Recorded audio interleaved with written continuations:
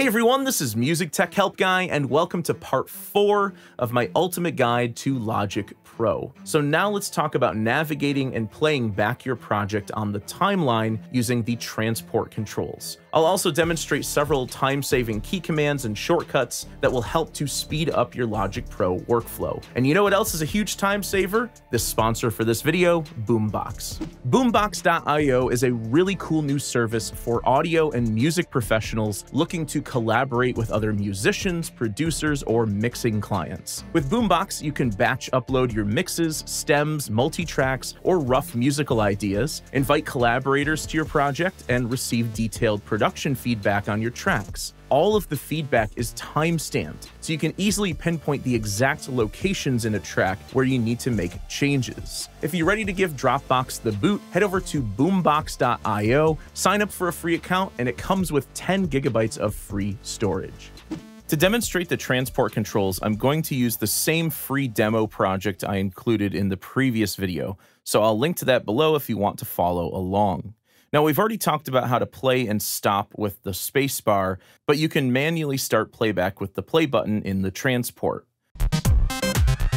And then click the stop button to stop playback. After stopping playback, the stop button becomes the go-to beginning button, which returns the playhead back to the beginning of your timeline. But it's much faster just to press return, and this will do the same thing. On the left side, you have rewind and forward. So forward jumps the playhead forward by 1 bar at a time, and rewind sends the playhead backward by 1 bar at a time. There are some really helpful shortcuts for this. If you use the comma and period keys, you can use these to jump forward and jump back by 1 bar at a time. I like to think of these by their secondary function, the left and right greater than, less than brackets. And if you hold shift while using these keys, you can jump forward by 8 bars at a time or jump back by 8 bars at a time. So this is really helpful for jumping around and navigating around in your session and to make sure that the playhead is on the correct bar. To the right of the play button, there is a record button. We'll come back to this when we get into MIDI recording and audio recording. But as I demonstrated in a previous video, you can just press R on your keyboard to record. But the next one over is the cycle range. If you click on that, you'll see this range here light up in yellow. This is the cycle range, and the left and right side of the cycle range are called the left and right locators. Now, the locators and cycle range can be used for a lot of things, but the number one thing I tend to use it for when it comes to playback and transport is for looping certain areas. The cycle mode is, technically speaking, a loop mode.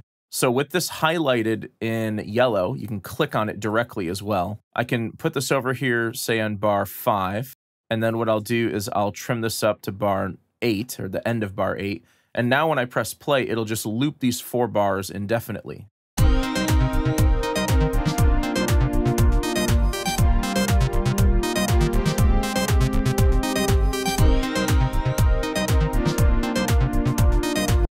And one thing I really love about the cycle range is even if the playhead is over here, if the cycle range is active and you press spacebar, the playhead will jump all the way over to the beginning of the cycle range.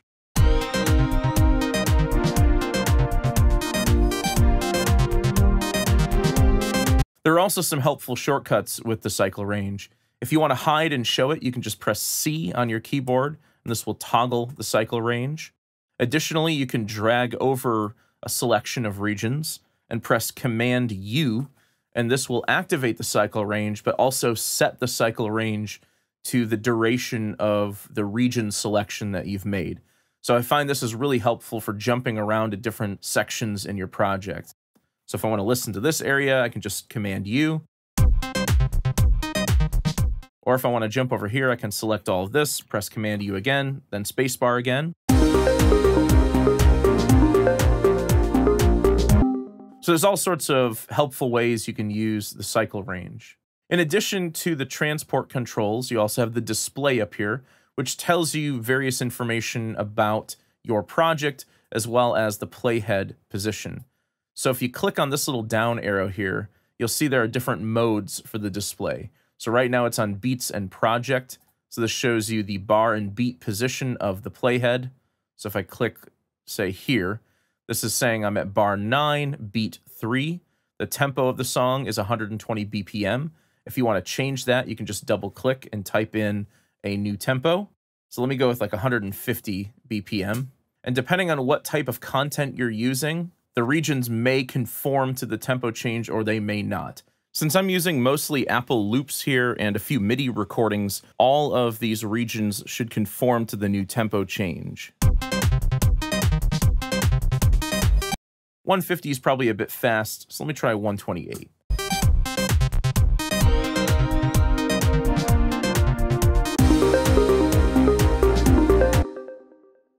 In addition to the tempo, you can also set the time signature here, or the meter, and then you can also set the key. We'll talk more about this when we get into building a song with loops and how setting the key is really important for certain other elements in your project. But for now, I've set this to C minor. Now, other modes that you can choose from here, there's a beats and project large. There's a beats and time, which shows you beats and time in hours, minutes, and seconds. You have beats and time large. You have just beats, just time. And then my favorite is custom mode, which shows you time, beats. It also shows you the locator selection.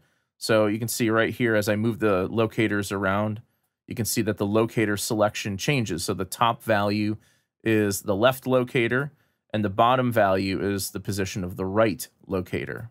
And then when you press C to bypass cycle mode, this grays out. Once again, you can adjust the tempo here. There are some smart tempo options. We'll come back to smart tempo later in the series.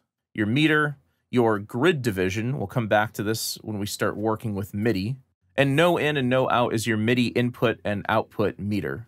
So if I select one of my software instruments here, and if I play a note on my MIDI controller, you'll see that no in show the MIDI channel, the MIDI note, as well as the velocity of the MIDI note. And what's cool about this is it'll also show you the chords that you play in. So if I play a C minor 7 chord, for example, it'll actually show you the name of the chord. So if there's a chord that you're not really sure what it's called, just play it in on your MIDI controller and the MIDI input will show you the name of that chord. So that's an E flat major 7. And to the right of that are the CPU and hard drive meters. You can double click on either of these and this brings up the same dialog. So this is the performance meter. It shows you all of your processing cores or threads. So you can see I have a 8-core processor and 16 total threads. And it also shows you the hard drive usage as well. This is not how much of your hard drive is being used. It's the amount of information that is being accessed on your drive. So if you have too much stuff you're trying to pull off the drive all at the same time, you'll see that the drive I/O meter goes up closer to the top.